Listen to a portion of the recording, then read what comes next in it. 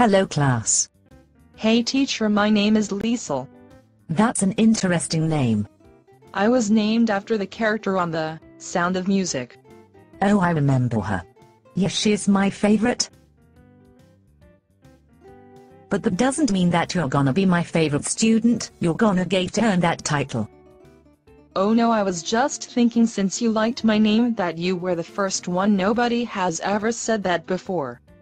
Oh, I am sorry, excuse me. I get students sometimes that get all happy when I like their name and consider that they will be my favorite. Oh, I'm sorry too, that you got students like that.